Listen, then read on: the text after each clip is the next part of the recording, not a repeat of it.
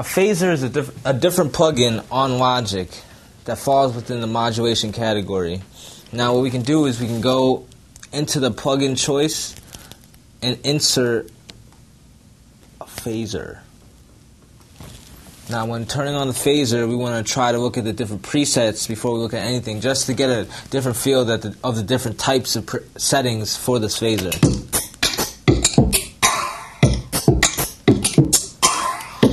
Remember that we can always press these side buttons to scroll through each of the presets.